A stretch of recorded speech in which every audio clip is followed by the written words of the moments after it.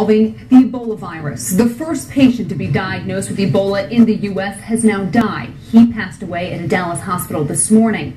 But first, there has been an Ebola scare right here in southeast Wisconsin. That's right. Fox 6 has learned the Kenosha County Jail is taking precautions and monitoring a person there for signs of the virus. Local officials are now in close contact with the Centers for Disease Control and Prevention as well as other federal officials. Our Myra Sanchik is now here with the exclusive story.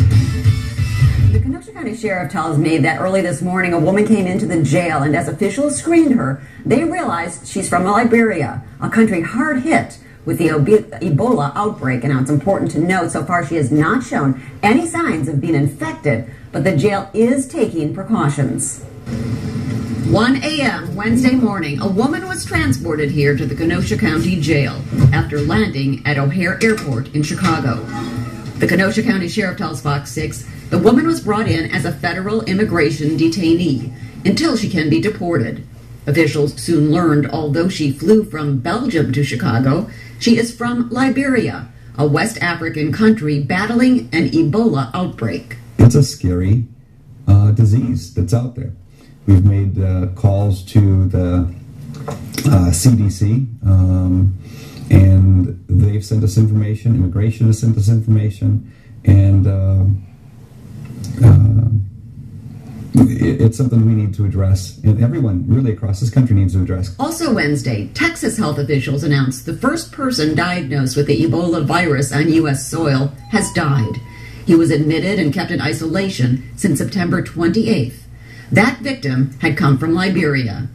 The Kenosha County Sheriff says it's now important that jails have plans and be on the watch. We realize that it's not just people that would just enter the country and go visit the people. We have to look into this as a serious threat too. Kenosha County Jail medical staff is monitoring the Liberian detainee twice a day, looking for Ebola symptoms with a checklist from the Centers for Disease Control. Officials have also been in contact with area hospitals as to what will be done if the detainee shows symptoms. We currently have a person in the medical ward, or we're transporting them to the medical ward in a negative airflow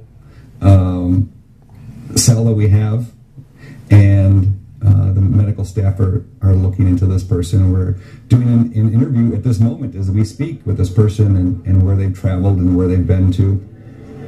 And the Kenosha County Jail does house detainees for immigration officials on a regular basis, so that's not unusual. Again, this immigration detainee does not have symptoms of Ebola. All the precautions have been done when officials learn that she's from Liberia, and she's expected to be deported back to her home country.